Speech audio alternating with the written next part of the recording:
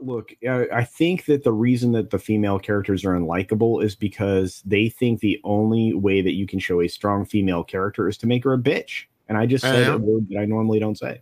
And that's what I said is, yeah, it's in the writing, basically, yeah. And I don't think that's right. Or just make them men. Basically, that too. They're just superior men. Let's not forget about it. It's not just making them men, but making them better men than any man. Men. Yeah. Sorry. Yeah, no. I saw Rings of Power in the theater, and I thought it was terrible. Yeah, do share because you haven't been here since you had that pleasure. Like I know you shared your thoughts other places, but for those of our audience that have not yet heard your opinion, we know you went to see it with Bali, and we know what he felt. But what did you feel about the Rings of Power? How was your experience seeing 2 episodes on the big screen? I was utterly bored. The only likable characters were the dwarves. Oddly, Princess Diza, while that actress may be annoying in interviews, she was actually a likable character, you know? And the interplay between Elrond and I forget the name, is it Prince Durin? Yeah. Nurin, isn't it? Is it Nurin or Durin? I think so. Okay. No, there's a hard D. It's a Durin. Okay, well, maybe. So Prince Doran is the dwarf, and then Princess Diza. That interaction was interesting. I mean, he's basically, coming over there to hire the dwarves as building contractors effectively, which is kind of a lame plot line. It's not like there's the world. It's, the world is at stake. The high stake is, hey, I got to make this city by, this. And the question is, why? Why is this tower important?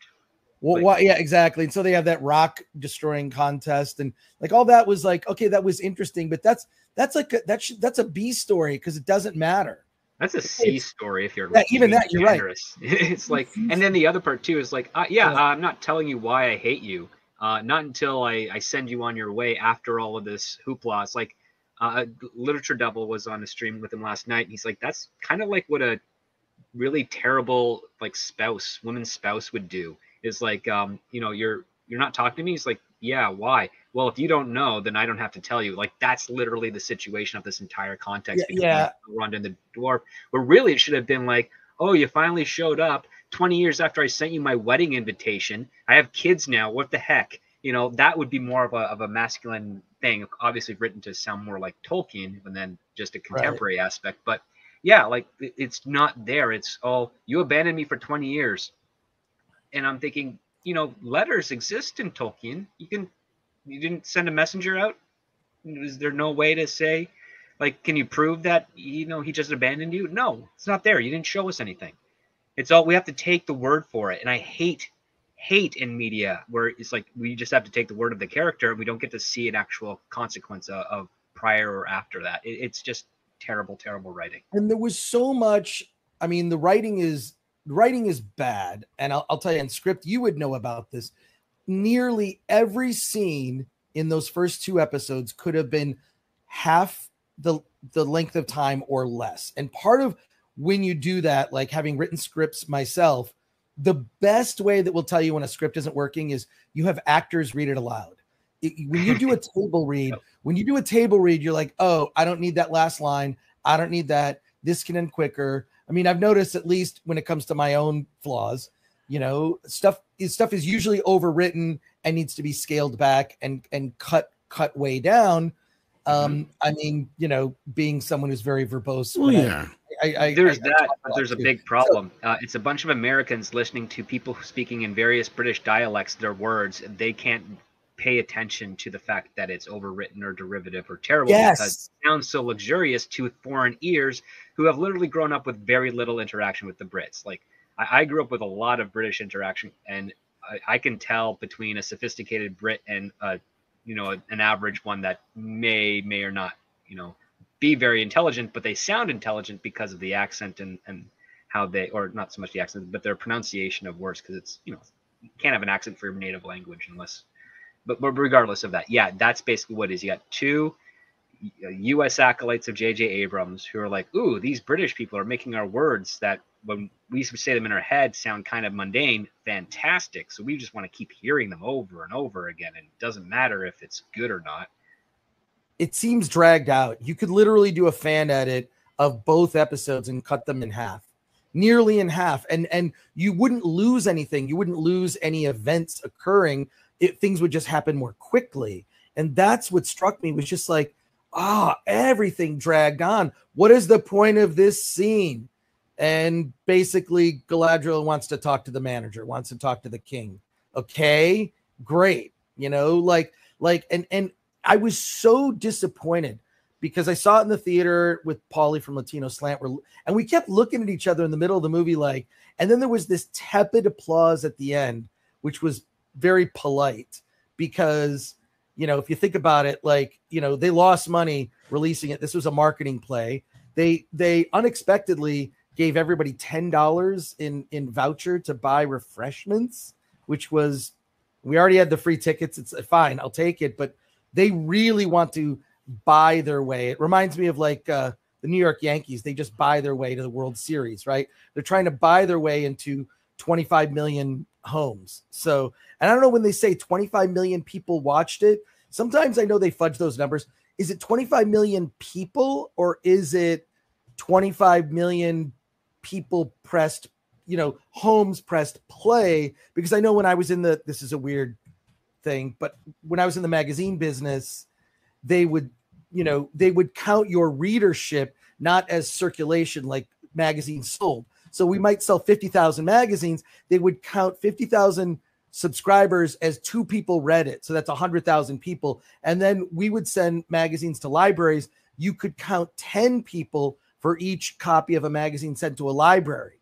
So if we sent 1,000 copies to libraries, that's 10,000 people. So I'm really curious how Amazon is reporting the 25 million, because didn't they say HBO Max, it was 10 million? You ever heard the phrase, the second liar doesn't stand or the first liar doesn't stand a chance? So you lie about something first, and then someone lies second. Well, they just make up a bigger lie to beat you effectively. And so I don't think HBO Max is lying, but I think Amazon may have fudged the numbers. But just to bring it home real quick. So I like, okay. And so many things bug me seeing it in the theater, which can't be faulted. The makeup, you could see the makeup lines on edging. Yeah. The edging, it was so bad because I don't think it was ever intended, obviously, to be seen in a theater, and they would have done a different color correction. It was so sharp, it was in some digital theater, and it just looked bad. It looked too crisp, right? Then I see it on my 4K TV, fine. It looks better than it did in the theater because it wasn't intended to be in the theater. And I was just even more bored. It was so plodding. It feels like, I think we're spoiled with Peter Jackson's Lord of the Rings films because those movies they're 3 hours each and they just move along quickly. You know where things are going. Especially having seen them so many times now, you look forward to certain things happening. They're great. And we're kind of spoiled because there are scenes that might be considered like this is a boring scene, 2 people talking, whatever. And there's a bunch of those, but there are stakes. There are things being discussed that matter. Things seem to be important. And it doesn't feel that way in this show. And Galadriel's quest for revenge is just, I'm not sold. I'm not with her on this journey. She's sad her brother died and wants to get revenge. Well, that's the plot of a Liam Neeson Taken movie, right? He's going to get revenge or whatever. It just her, and she is the center of the show. And the fact that she's so unlikable and her story is just, I don't know. So I went and I haven't seen in maybe 3-4 years, the Lord of the Rings. I decided to watch it just to go maybe my memory of the Peter Jackson movies is better than what it actually is. And I was wrong. They're great. Those movies are great. I got to the end of Two Towers and Sam has a speech and I got so emotional watching it. I actually got choked up for 2 reasons. One, it's such a great speech about hope and never giving up, right?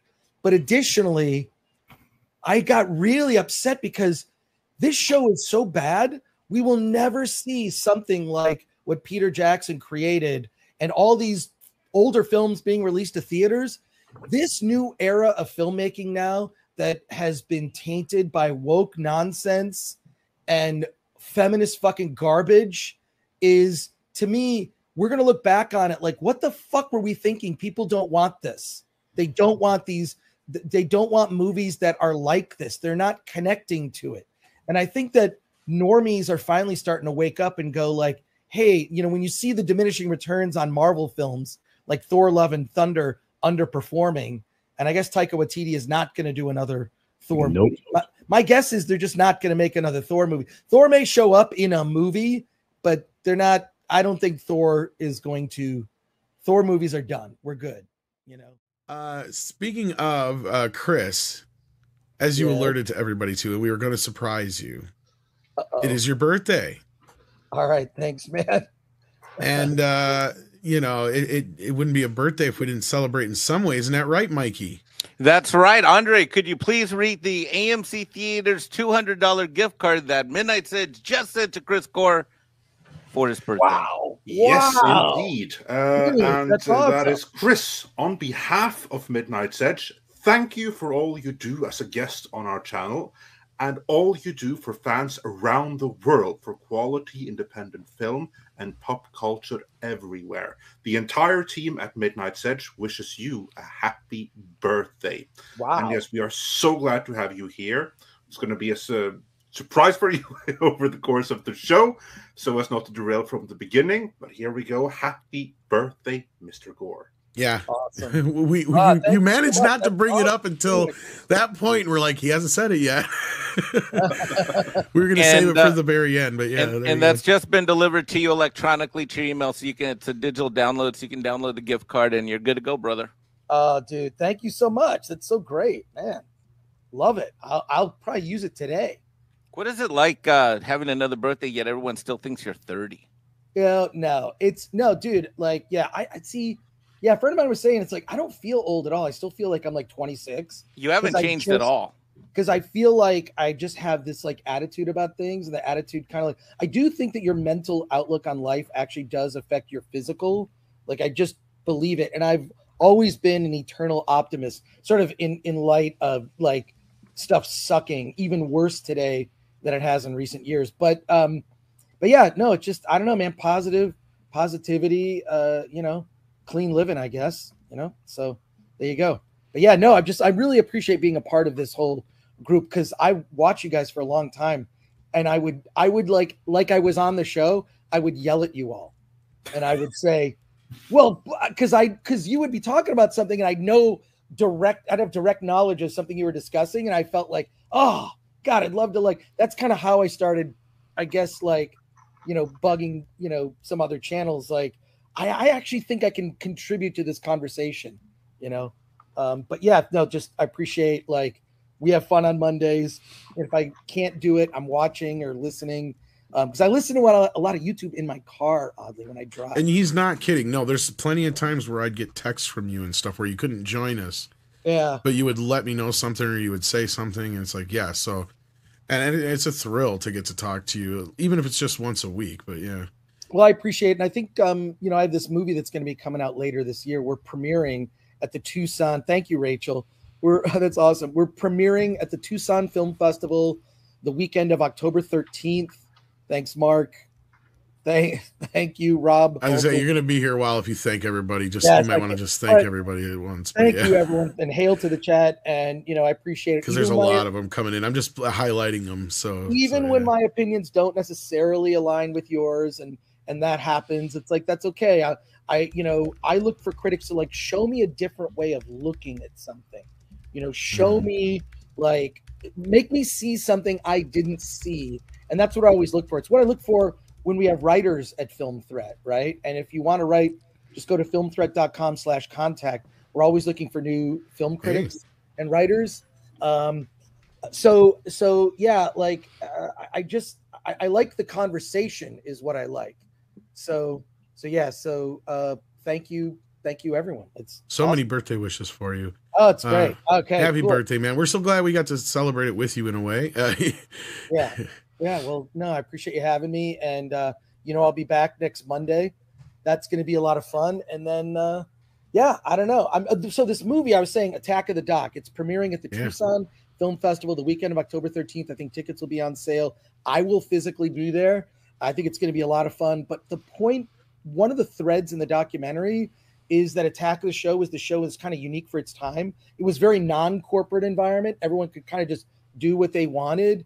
And one of the threads is, being authentic and authenticity, and how that's kind of led to where we are. So it's sort of like, yes, it's about Attack of the Show, but it's also about how nerd culture has evolved over the last 20 years.